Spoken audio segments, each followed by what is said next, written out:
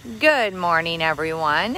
We are here once again in front of the Riviera Complex and the wonderful Riviera Fountain. Of course, we're still waiting for the angel and the top dish to be put back in place. So it's still beautiful. I know. I feel like this happens all the time. And we spend more time without it than we do with it because of vandalism. Just goofing off and damage happens.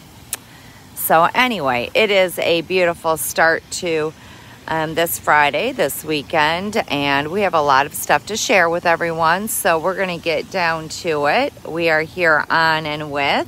It is Friday morning, August 13th. Woo! Friday the 13th, 2021. I'm Jen Lefkowski. Lisa Otto. And the Geneva Shore Report. Good morning. Yes, we are here for the morning weather, road, fountain, lake, everything report. And you know what? It really is a beautiful start to the day. Right now we have 68 degrees, 70% humidity, and plenty of sunshine. So it does feel closer to like low 70s, maybe 72. But we do have a slight breeze this morning. I had 3.3. That really does help with the humidity. And yeah, of course they always slow. Yeah, now the flags are barely fluttering. Well, let's take a peek at the flags. Oh, a little flutter. Oh, there we go. Look at that. Okay. 3.3, 3.5. All right. Average right around 3 to 4 today. So, I mean, not much, but that little bit will help. We do have a high of 82, but it's going to feel closer to mid-80s. But the humidity should get better as the day goes on. And the next 3 days are going to be even more beautiful. Oh, 4.0, 4.4. All right, well that definitely helps. 79 degrees the next 3 days. Nice. Sunshine.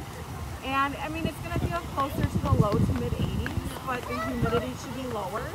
So it should be a very, very comfortable weekend. A great weekend to get out and enjoy Lake Geneva and the lake. And I have a feeling the beach will be extra busy this weekend. I believe it will too. And of course, pay attention as you're going through town.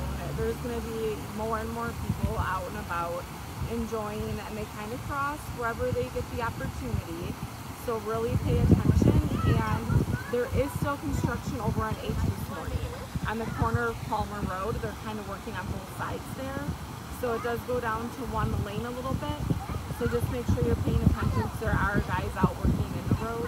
So I didn't know, are they still working on the roof over at the bookstore? I didn't see them. No, I didn't see him this morning either. So I don't think they're working this weekend. Yeah. So maybe they even got that finished. That would be great. Yeah. So it kind of gets congested. Yeah, it over does. the area. So other than that, just slow down, take your time, and pay attention. I think we're ready for the move. I'm Jen Lefkowski. Lisa Otto.